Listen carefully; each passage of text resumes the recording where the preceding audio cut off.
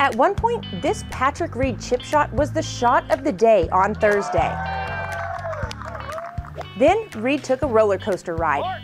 Into the grandstand, he'd bogey 16. He'd hit into the penalty area on 17, then take a drop onto the cart path. Very good strike, drawing it in on a perfect line. Oh, come on. Now that's the shot of the day. The wind and rain did its best to steal the show this week at Port Royal. Wind gusts got up to 40+ miles per hour on Thursday. This is the hardest wind I've ever played in. I absolutely ripped a drive on 7. People are going to laugh at this because they'll probably think it's my normal t-shirt anyway, but I ripped it and it went 245. You know, and that's, I think my season average last year was like 295, so just shows you how strong it is. Sunday wasn't much better. Tee times were pushed up, birdies were few and far between, but that wasn't a problem for first-time PGA Tour winner Lucas Herbert, who voiced Saturday that he'd come ready for a battle-tested final round. The harder it is, the better, I think. I've always enjoyed a good test of golf, and I think, yeah, if the conditions make it tough tomorrow, it could make it a bit of fun. Not sure what Taylor's going to finish at, but it might require some chasing down, so, or a little bit of help from him to come back if the conditions are going to be kind of pretty average. And Lucas Herbert has broken through on the PGA Tour. The 25-year-old from Australia is a winner. It was a week that Brian Morris will never forget. A local club pro in Bermuda, Brian has been battling stage 4 cancer for nearly 2 years, and this week, his dream of playing on the PGA Tour came true. I hope that people look at my story and don't give up. They came to me on the 23rd of December and told me that I had stage 4 esophageal and stomach cancer. So I'm like a year past my expiration date, and I'm pretty cool with that. I'm happy with that. An inspiration to us all. Also inspiring, Jim Canals needed to finish solo 67th or better this week to obtain full Korn Ferry Tour status and conditional PGA Tour status.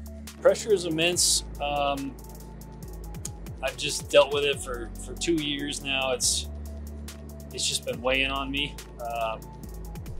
And it's tough for my family. The injury it was hard. I'm just proud to be, you know, fighting on and have my family's support. It just means a lot to me. Mission accomplished.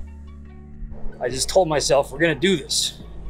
Proud to fight back on that second 9, make some birdies in tough conditions, and you know, leave Bermuda with some sort of status on the PGA Tour going forward.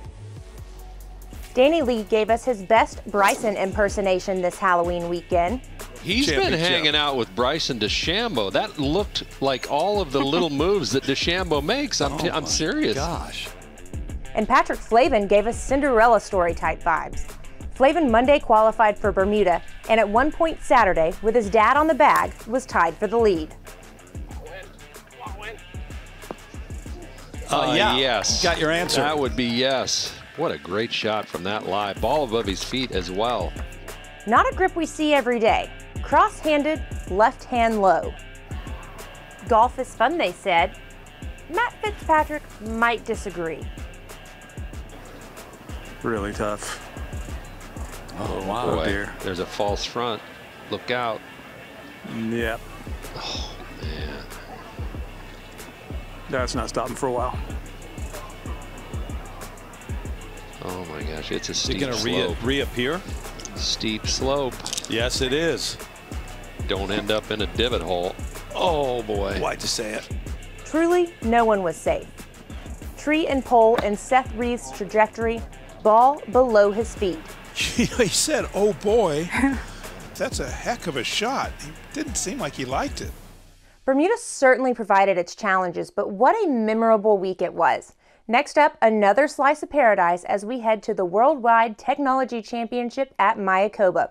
We'll have your first round recap Thursday night in the takeaway.